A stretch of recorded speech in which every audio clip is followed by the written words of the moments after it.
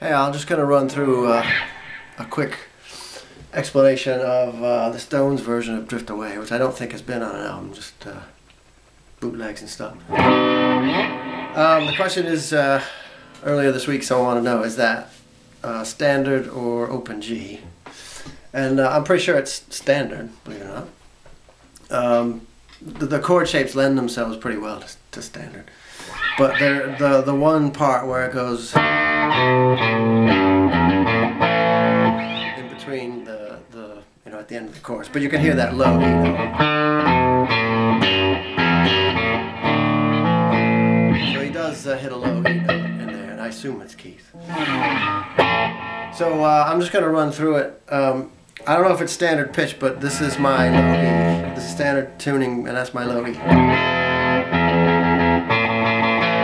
But it's in the key of A. Or you know, that's their A. I don't know if it's actually 440, but that's A. So this little opening riff, right,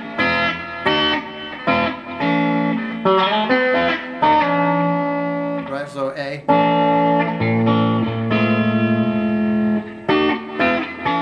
The second one,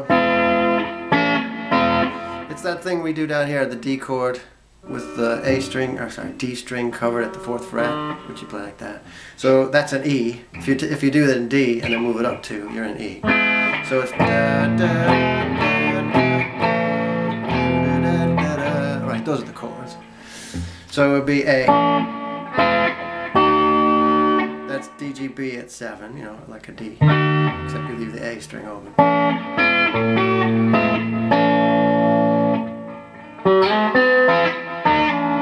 So you do it in as a D and then slide up. Slide up that D string. Get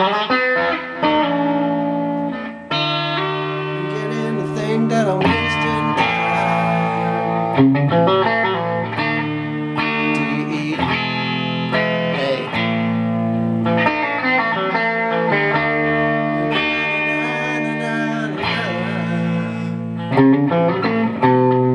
B minor. D. And then chorus. Give me the people to free my soul. E. Get lost. E. And then D. Drift away.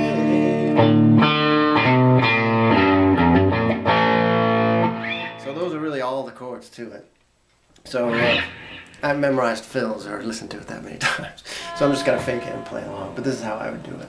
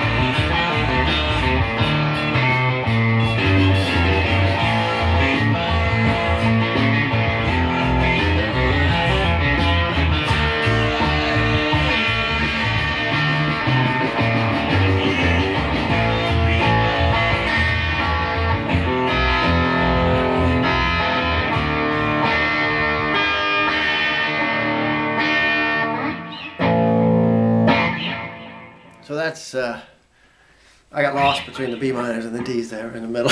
But that's how it goes. And if you have any trouble, let me know. But I think if you just listen to it a couple times, because those again are all the chords. There's A, D, E, and B minor.